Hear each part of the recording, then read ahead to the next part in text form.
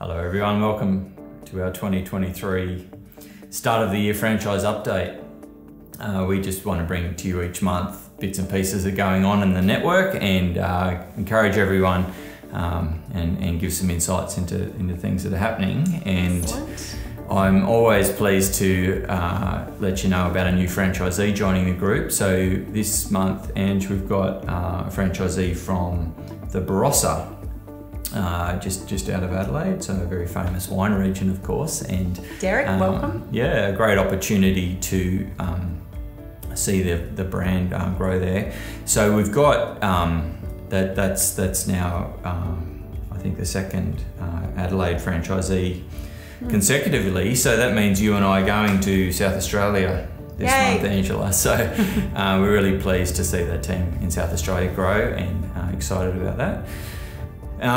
What else is happening? We've got a 5-star review out of Western Australia. And Yes. yeah, we Well always done, Morgan. always love to celebrate those, and we're so pleased to see what's happening there in Western Australia.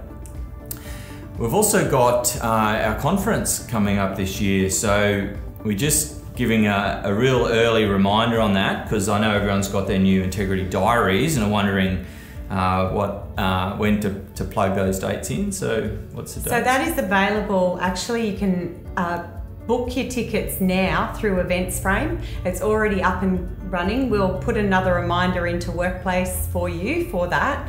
So you don't have to contact me for that. You can go straight to EventsFrame and book your 2 nights or 1 night. And I mean, you can let us know as well, that's fine, but yes, you can do it all in there. Via a previous workplace post. Yes. Yeah, okay. Good. Now, other big things that are going on, the Cooperative Fund has been the recipient of over $100,000 from Bunnings, which we're really appreciative of, and that unlocks a few things for us this year. So it certainly unlocks a very exciting conference event, which means the rooms are paid for and the whole event's paid for. However, our franchisees just need to commit to the payment up front, and certainly off the back of your attendance at the event, you'll be reimbursed from the Cooperative Fund.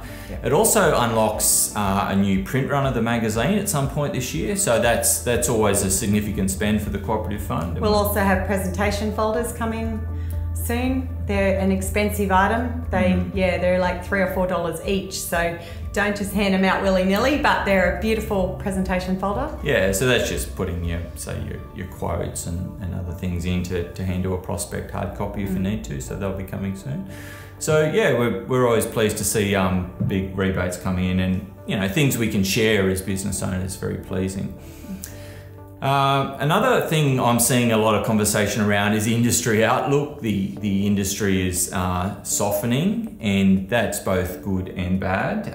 Good in terms of some of the heat coming out and a normalisation, and I think on the whole for our group it's a good thing, not a bad thing. Certainly think I'm going to see a lot of profitability in the months and years ahead because of a normalisation.